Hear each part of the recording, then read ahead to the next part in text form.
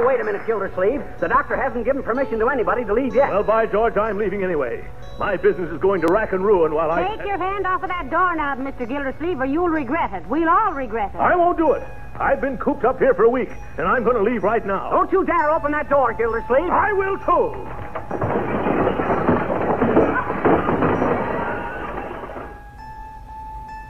We bring you tonight's exciting story, The Bid for Freedom.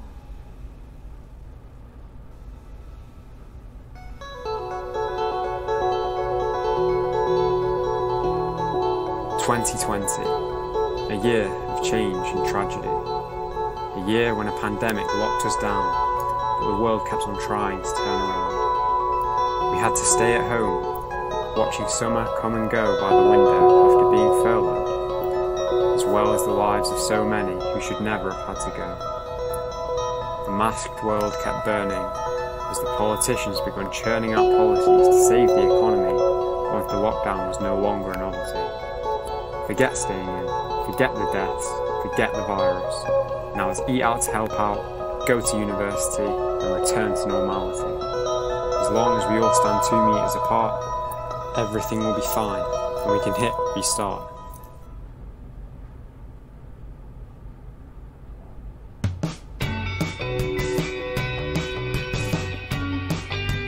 The lockdown was over, and it was time for a new chapter, moving to a new town for the university experience. Although it didn't last long after a second wave of the virus hit, and everything went back to being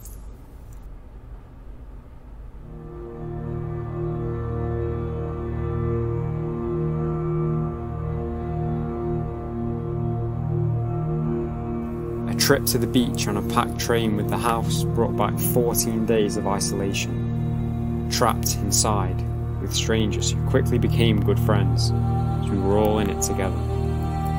After 2 weeks, we were free again for a brief moment, before November came with a kick to the teeth, staying in again, as the country went back to being frozen. Back to a lonely education online, trying to keep fit inside, doing a degree from a bedroom before getting dressed up to go downstairs to socialise with the few people we knew.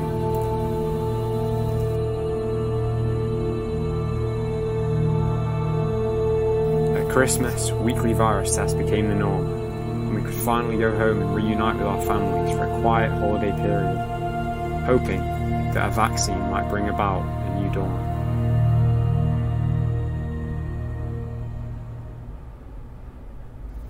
A new year came, and with it the vaccine, meaning that the vulnerable and elderly could finally breathe easy, although the road to recovery would be far from easy. When it comes to this pandemic, nothing is easy. On January the 13th, 2021, the UK officially passed 100,000 coronavirus deaths. It was a dark day, and a stark reminder that the hurt caused by the virus will never go away. Although those that were lost will be remembered, and the incredible work done by our carers will be remembered. And in the future, once the virus is finally beaten, we will all remember.